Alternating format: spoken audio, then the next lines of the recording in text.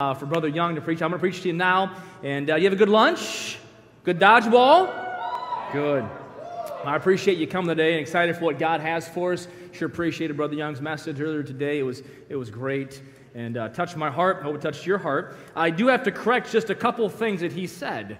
All right, now my name is J.D. Howell. I'm the pastor here, so it's my church. I got to make sure it's right. He made a statement about Brother Young. You didn't hear it yet, Brother Young. He made a statement about the cold weather being a curse. Did you catch that earlier? He tried to use the Bible in defense of that in the garden. I would direct my friend, and Brother Young's a tremendous man, but I had to direct his attention to another passage where Jesus talked about heaven and somewhere else. That other place was hot. I wouldn't want to use the Bible. I'm just saying that, you see, he lives in Florida, came to Michigan. I was born in Florida. Pensacola, Florida was I was born, and have now moved to Michigan. And, I hate to call him out on that, but I was reading my Bible, and boy, I tell you what. And then he had the nerve to talk about throwing up on roller coasters. Okay? So I remember the first time that I went to Cedar Point, I was in the 10th grade. And the second roller coaster I rode is no longer there. It was called the Mean Streak. Anyone remember the Mean Streak? All right, that was the second roller coaster I rode. Amazing fact about that roller coaster I learned that day. I learned that I throw up on roller coasters, as did the girl in front of me. It was a neat thing that we both figured that out after that ride. It was a special day for us. I didn't know her, she didn't know me, but then we knew each other, and that was a neat thing. And then, believe it or not, the message was just touching my heart this morning, as you can tell. I was listening to it. He talked about, he asked the question if you've ever had the police come and say, come out with your hands up.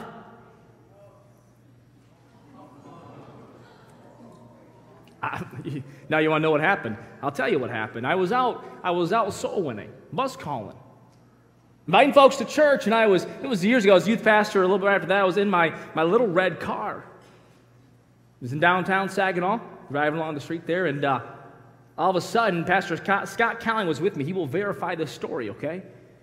He's in the pastor's seat next to me. I'm driving down this road, and all of a sudden, two police cars come up behind me, and they jump the curb at an angle, block me from behind. The officers jump out with their guns drawn and say, get out of the car with your hands up. Almost simultaneously, police cars come in front of my vehicle, pop that curb here and here. They both jump out, so I've got 4 cars worth of police officers with their guns drawn saying, get out of the vehicle with your hands up. You know what I did? I wet my pants. No. Thanks. And if I had, I would not tell you about that. I'll tell you that right now. I got out. Well, you say, well, what was going on? Well, what happened, apparently, just a few minutes before that, they had a report that someone in a vehicle just like mine was driving around the neighborhood where I was at, waving a gun out of the window at houses. They saw me, thought it was me, I guess, the vehicle, didn't take any chances, and then we quickly settled up, so I didn't spend any time in jail, thankfully, but all 3, I could check the box on all those 3, so I appreciate Brother Young's message this morning, just touched my heart. If you have your Bibles, though, would you open to 2 Chronicles chapter 34? 2 Chronicles chapter number 34. There are people who are good at sports and people who are not so good at sports. You with me? I don't mind if you're good or not so good, but maybe my favorite group of people are the ones who think they're good at sports, claim they're good, and not so good. Have you met these people? Hey, Pastor, I'll smoke you in basketball. I'll tear you up. You get in the court with them? Okay. All right. You can't run with like a football, man. You got to dribble it. What's that? There are good soccer players and bad soccer players. How many play soccer or like soccer out there? Who hates soccer?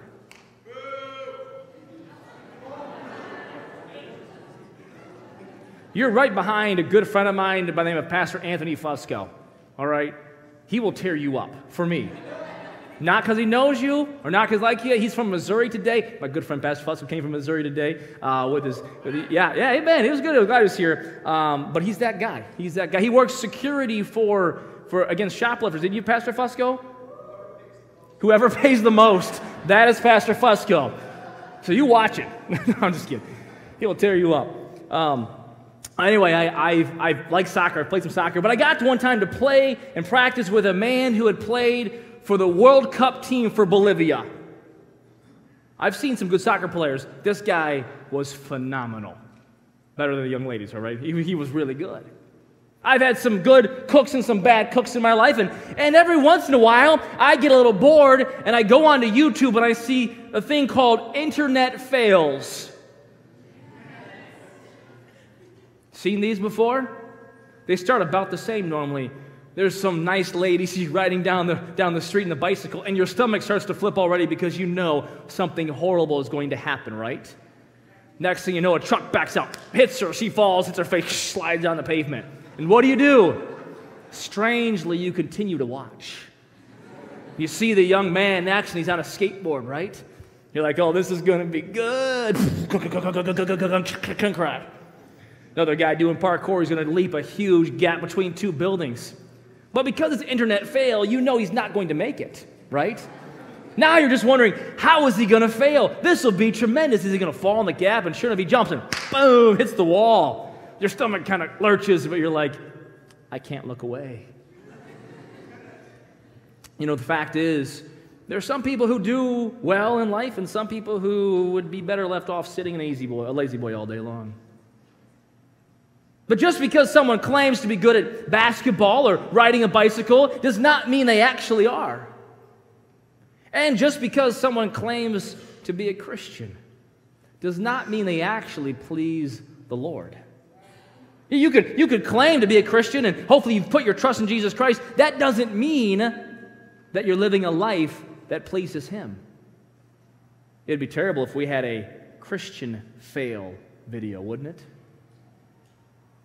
We see, unfortunately, sometimes life after life with choices that don't please the Lord, hitting the brick wall of God, His commands, His directions. This afternoon, I want to briefly, just for a few moments, we have just a little bit of time here, direct your attention to 2 Chronicles chapter 34. If you would, look at verse number 27. Kind of our text for this morning, we'll go back in the chapter. Verse 27, where God says, Because thine heart was tender, and thou didst humble thyself before God, when thou heardest his words against this place, and against the inhabitants thereof, and humblest thyself before me, and didst rend thy clothes and weep before me, I have even heard thee also, saith the Lord. Behold, I will gather thee to thy fathers, and thou shalt be gathered to thy grave in peace. Neither shall thine eyes see all the evil that I will bring upon this place and upon the inhabitants of the same. So they brought the king word again. I want to speak this afternoon, briefly on that word in verse 27, when thine heart was tender. Say that with me, when thine heart was, say it with me, tender. You know, I understand what a tender piece of steak looks like and tastes like. I like steak. Anyone else here like steak with me?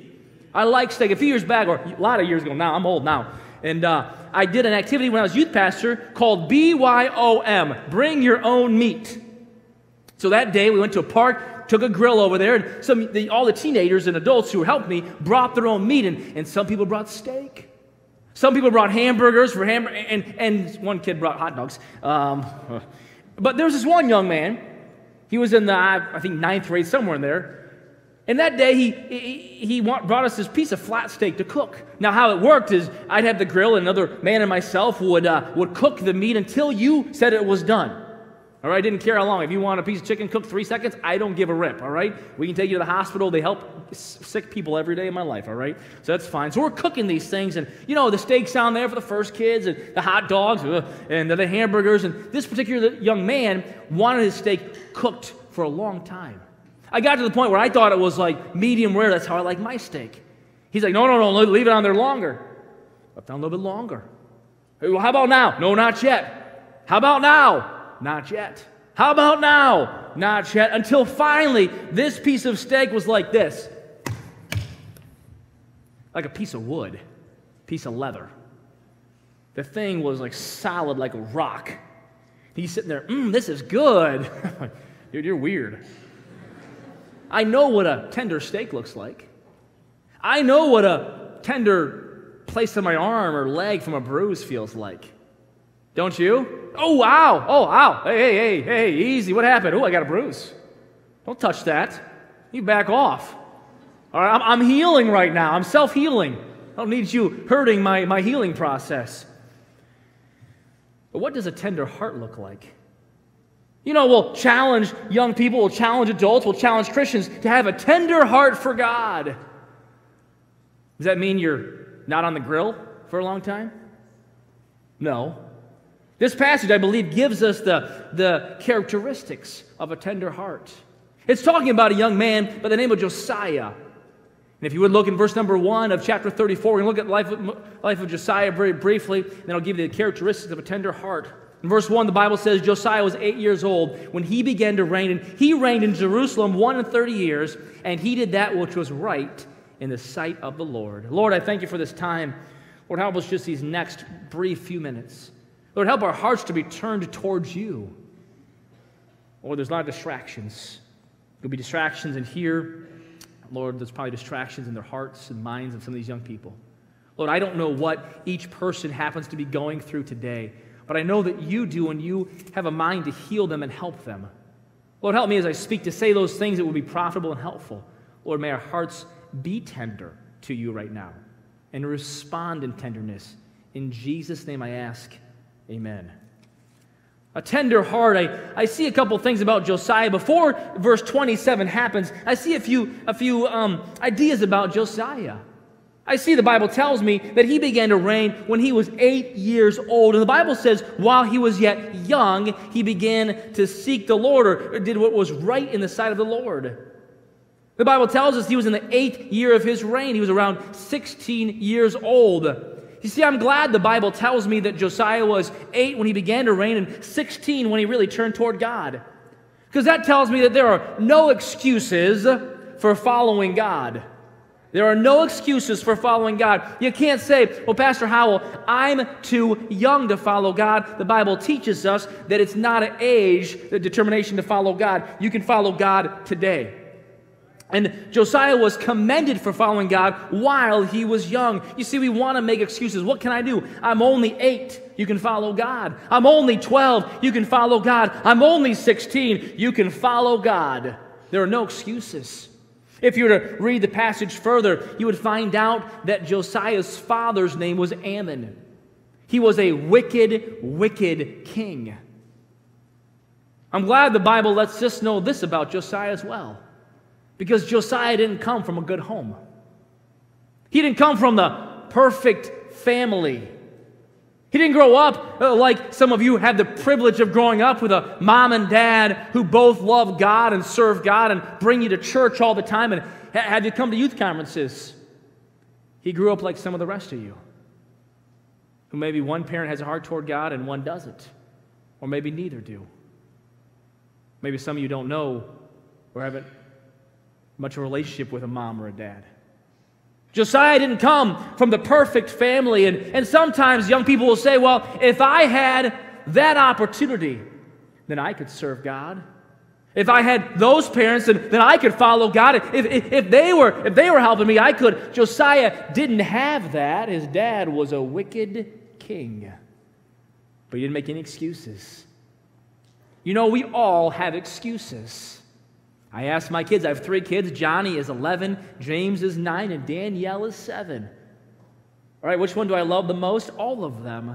They're all different. My wife accuses me of loving Danielle more than her sometimes. It's not true. I love my wife. She's my wife.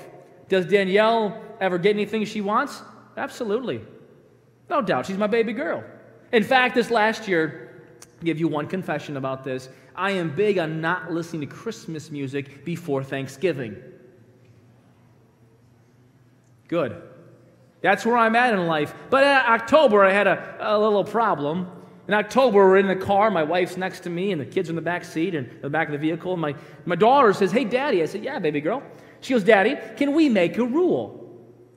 She's in the back seat. I said, oh, what's that, baby girl? I'm just driving along, minding my own business. She goes, Daddy, can the rule be the second time it snows, can we listen to Christmas music?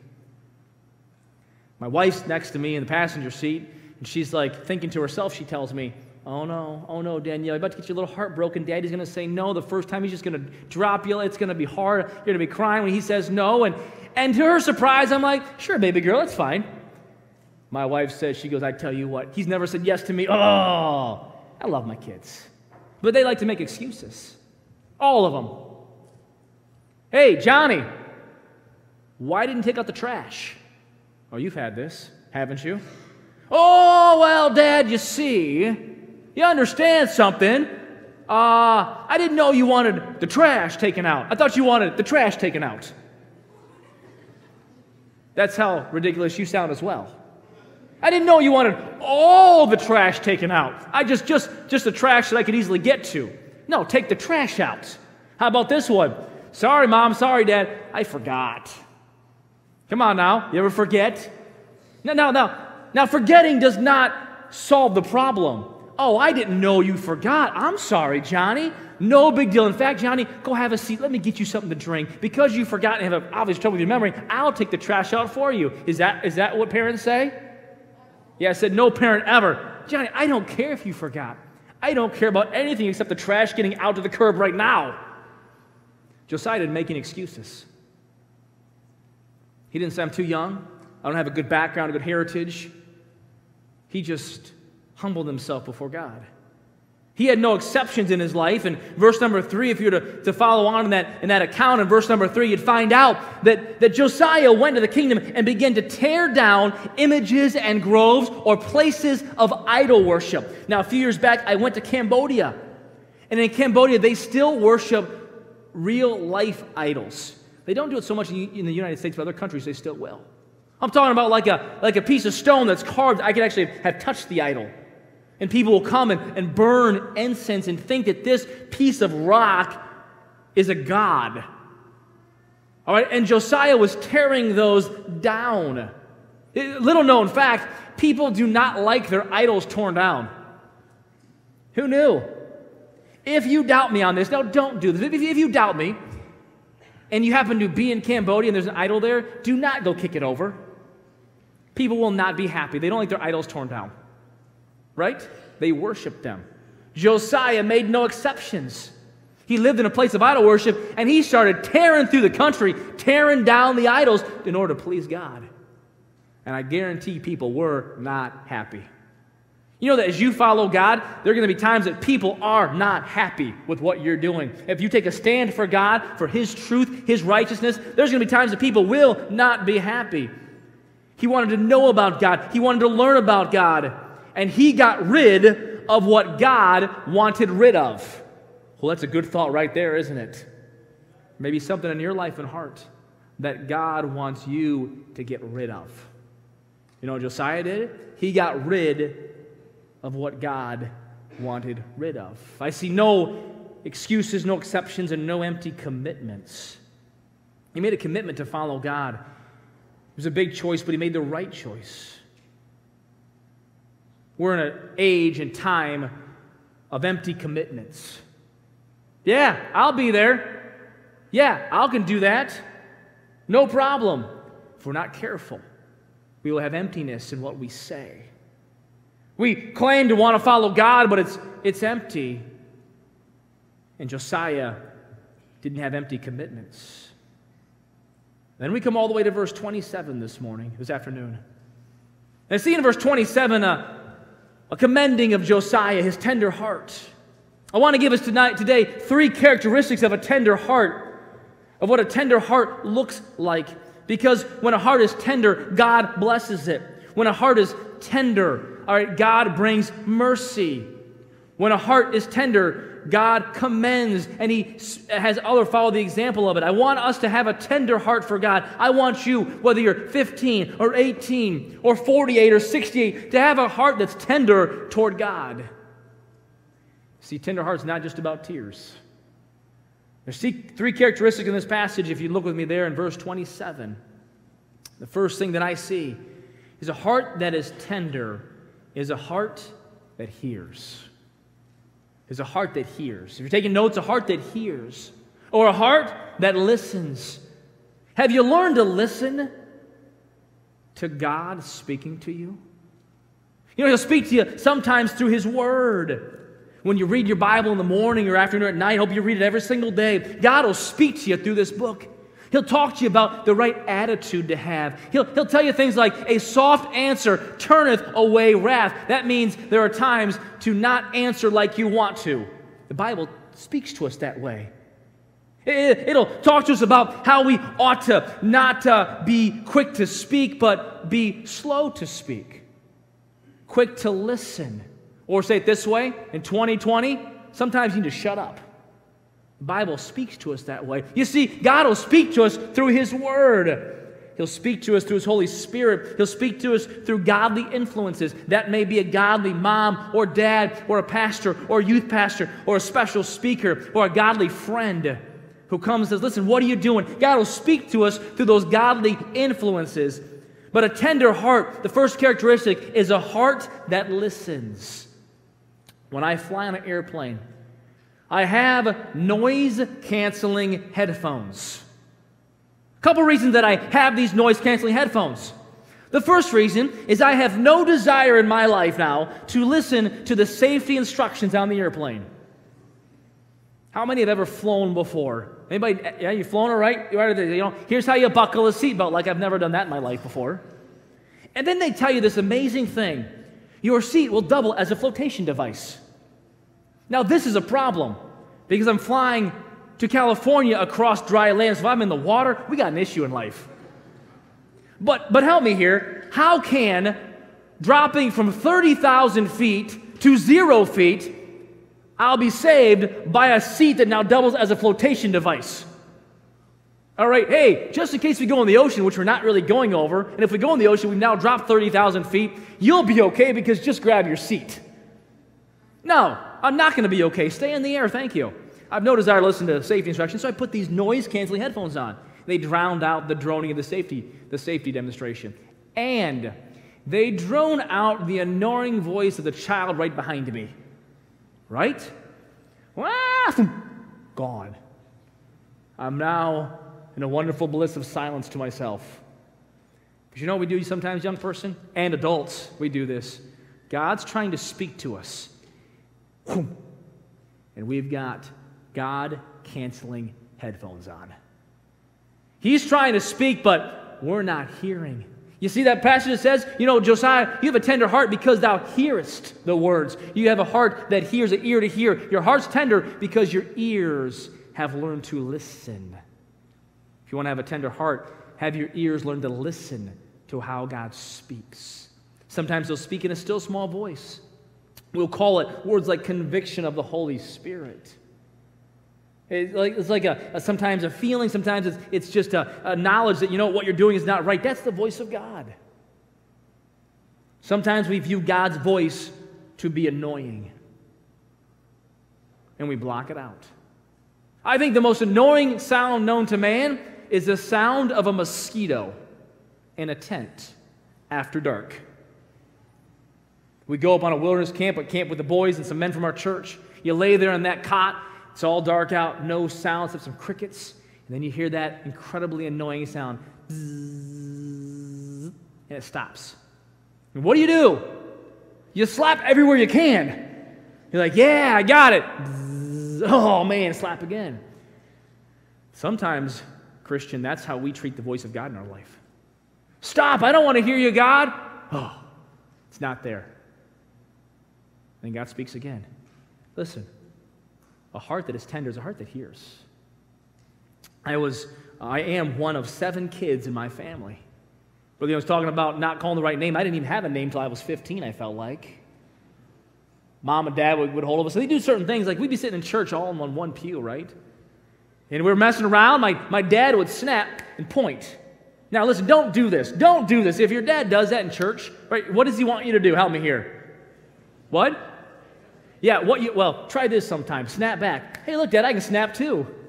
Now, don't do that. It's not going to work out well. Hey, Dad, I can use both hands. Yeah, you do that, Dad? Yeah, he'll use both hands too, but not in a good way. Oh, yikes. But my dad, to get us to calm, would whistle. Like that. Can you try that with me? Can you do that whistle? Yeah, only about half of you can whistle. All right, that's good. No more whistles, all right? Now you're driving me nuts. No. He'd whistle.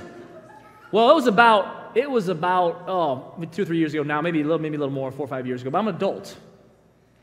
I'm here at First Baptist Church. I have my own job, my own vehicle, my own house, and I'm married. And I'm at Walmart, because that's where married people shop, is Walmart. If you can't find it at Walmart, you don't need to have it. Own it in life, okay? It's the best place. And all of a sudden, I hear a whistle like that. I'm with my wife, and I said, honey, that's my dad. She's like, oh, whatever. Guess what? 2 aisles over was my dad. Whistling for my little brother. I had heard that whistle enough. I was in tune with that whistle that when I heard it again, I about wet my pants. Are you that close to hearing from God? Can He just whistle or whisper and you hear it? Or does He have to hit you upside the head with a 2x4? A tender heart is a heart that hears. But look at me in that verse, though. There's another aspect, a characteristic of this heart that's tender. In verse 27, thine heart was tender, and thou didst humble thyself before thy God when thou heardest His words. The second characteristic of a tender heart is a heart that is humble. A humble heart says, God, not my way, but your way. God, you're smarter than I am. That means if you tell me something, I'm going to listen. I'm going to see that your way is better. Learn to help my kids learn how to walk. Kids often want to do things all by themselves. You know, this is part of the problem of being a Christian because it's opposite of everything that we see. I've got a little niece. Her name is Audrey Grace. She's beautiful. All right? And she's just learned to walk. And this is the way life's supposed to happen. When a child is born, everything is done for them. They're fed, they're changed, they're carried everywhere. But eventually they learn to walk and eat on their own and use the restroom by themselves, right? This is a good thing so that by the time you're in high school, you ate lunch and you could do these things, right? All right, you're able to walk over there, hopefully, ladies, without tripping, you're a little bit okay. And if someone can't do these things when they're 15, all right, then we say, there needs some help right here in this situation. But a Christian life, when we start off as a Christian, before we're saved, we're very independent. We say, I can do it myself. I can get done by myself. Once we trust Christ, we're supposed to come dependent on God. That's humility. It's, God, you have to help me. I can't do it. God, I can't figure it out. God, your way is better than my way. Remember the Titanic. They had pride, and it sunk. And every time that you have pride in your life, you will sink because God resists the proud. He sinks it, but He gives grace to the humble. You can't grow as a Christian if you're not reading your Bible, spending time with God and praying, and if you're saying no to God. Remember a time in my life that I was saying no to God. You ever say no to God? I have. And I knew what God was asking of me, and I didn't want to do it. I didn't want to. You say, why, Pastor Howell? Because I'm selfish, stubborn, and not always humble. That's why. Same reason as all of us. I didn't want to. I had someone say that to me. Listen, you can't grow if you're not spending time with God, reading your Bible and praying and saying no to God. And I knew I was saying no to God. It was like a knife in my heart, boom, from the Holy Spirit. But God helped me to make a decision to be humble that day. A tender heart is one that hears. It's one that's humble. And lastly, it is one that heeds. You see, it's not enough just to hear the voice of God. It's not enough just to acknowledge that it's better than your voice or His way is better than your way. That's the easier part. All right, God, I hear you. Yep, God, you're smarter. And then too many people go off and do their own thing. There'll be some of you today, maybe even already this morning, some of you young men who struggle with an addiction to pornography. And you've heard the voice of God. You know that that's a problem. You've been convicted about it. You've been humble. God, help me. But you never take the steps. You never finally obey and get the help that you need. You see, a tender heart is one that heeds, one that obeys, even when it doesn't make sense. I often say this, our problem is not normally a knowing problem. It's a doing problem. We normally know what's right. We just don't always do what's right. You see, a tender heart is one that obeys. If my kids obey, then they're listening to me, they're heeding me, and they're tender about that. And sometimes it doesn't make any sense. This past summer, I young people know that my wife and I were building a chicken coop. A chicken coop makes no sense in my life. I don't. My wife has 18 chickens, 2 cats, and half a dog. 3.5 pounds, dust mop. Those who know my dog know this is true. We're building this chicken coop, and we're putting up, my wife and I, a 2x8 that's 16 feet long. This thick, 16 feet long. Somehow in the process, while my wife's holding one end, I move to the middle of it, it comes off and pops my wife in the head. Knocks her off the ladder. She were up about 7.5, 8 feet at this point. She had an Under Armour hat on, and I think it was Under Armour, I think it was pink Under Armour.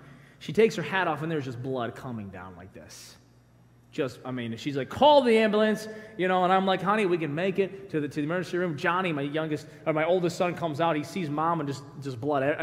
Head wounds bleed profusely, all right? And there's just blood. I'm just telling everywhere. I grab a towel, and this towel fills with blood. We jump in my truck, and I'm driving down Dixie Highway. I'm going about 70 miles an hour. My wife's not happy. She's like, you got to drive faster. You drive faster for ice cream. All right, she got hit in the head. So I step it up. We get down there to this emergency room. Lady's behind the desk. My wife says, like, hey, I need to see the doctor. And I just laid him, just wanted to be somewhere else in life. She's like, my wife's like, see? Takes off the towel and the hat and blood down her face.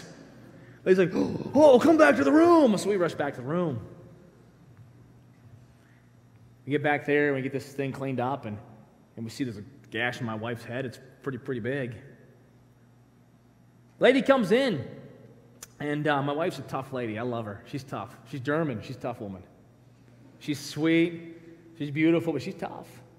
She saw the device for staples and a needle for a shot. She goes, I don't want the shot. Just give me the staples. My wife is right there. She's sitting in this chair. I'm going to grab this chair and show you. She's sitting there like this. Lady comes behind her. All right, my wife's holding on to the side there, chair. She goes, kung, put the staple in. My wife, no shot, sits her. Give me another one. Every time she wants something else, you're buying me food tonight. 3, I want lobster. I want crab legs. My wife loves seafood. 5, 6, oh, I missed, the lady says back here. 7 staples in her head. No shot. She took it like a man. Or better than a man. Say, do you buy her supper? Of course not. I'm not a wimp. My wife's tough. They hadn't told her how to clean it up, and eventually it healed up. But God wants us to be tender to Him. Not to show our own way, not to do what we think we need to do, but to just listen, acknowledge, and obey. But sometimes we sit there in that chair. We know what God is saying. We know it's right. We're like, oh, I'm tough. I can endure this. You have a tender heart? Respond. Be sensitive to God. When He speaks in that still small voice, He's going to speak, I believe, again when Brother Young speaks again. Respond to it. Have a heart that is tender towards God. You see, I know what a tender piece of meat looks like. It's pretty good. I know what a tender bruise looks like, and from the Bible, I know what a tender heart looks like. You have a tender heart today or not? Lord, I thank You for loving us. Thank You for Your word. Lord, I pray that You'd help us to have a tender heart toward You. So many distractions in this life, Lord, so many things that can sidetrack us, so many excuses we can make. But ultimately, Lord, we're responsible for our heart towards You. What about these young people? to be honest before you. Who would say, Pastor Howell, would you pray for me? Pastor Howell, as you spoke, God spoke to me, and I don't have a tender heart right now, but I want to have a tender heart. Maybe you have God-canceling headphones on right now, and you need to learn to listen to when God speaks to you. Maybe you've been resisting God right now, and you've been saying no. Or you've not been humble. You've been saying, no, my way is better. One who would say, Brother Howell, would you pray for me? I'll raise my hand because God spoke to me while you spoke, and I want to have that tender heart, and I haven't. Would you pray that God would help me with that? Raise your, slip your hand, slip back down. I'll see it. Amen. Amen. Amen. Amen. Who else? Amen. Hands all over. Who else? Amen. Can I help you, young person? It starts right now. You don't have to wait till tonight or tomorrow at church. It starts right now. In just a moment, we're going to stand and have an invitation. At that time, I encourage you, if God touched you, to come ahead and come to the front and you kneel in an act of humility. And you pray and ask God to help you have the grace. See, without God's strength, I can't be humble. Lord, bless this invitation. May we respond to the way you've prompted us, according to your Spirit and your word. In Jesus' name. With our heads bowed and eyes closed, let's stand to our feet. If you need to come pray, you pray. You have a tender heart today, a heart that pleases God. It doesn't matter how old you are. It doesn't matter what your heritage is.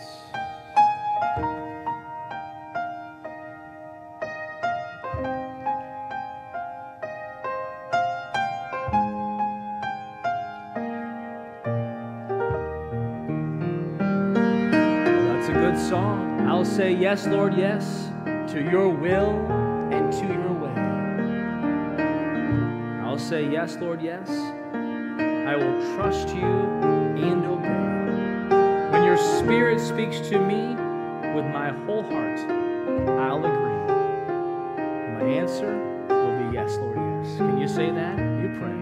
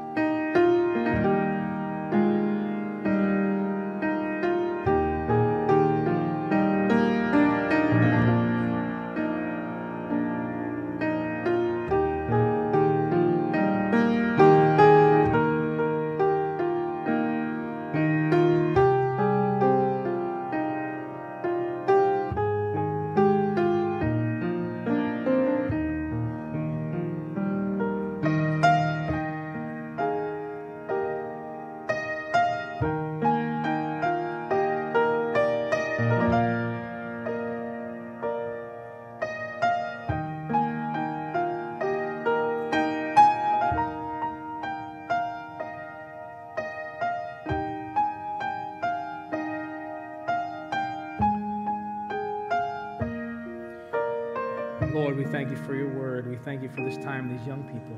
Lord, we thank you for the ones who have indicated they've been touched by your word or your Spirit today.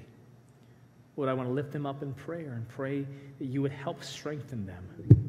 Lord, may they have a heart that stays tender towards you, towards your word, and your way. Lord, I know that today we've had a lot of prayer and time put into it. Lord, we need you in this last session, a few moments, as Brother Young speaks, that you would use him again. You accomplish everything that you wish to today. Lord, we'll give you the praise and glory for it. In Jesus' name, amen.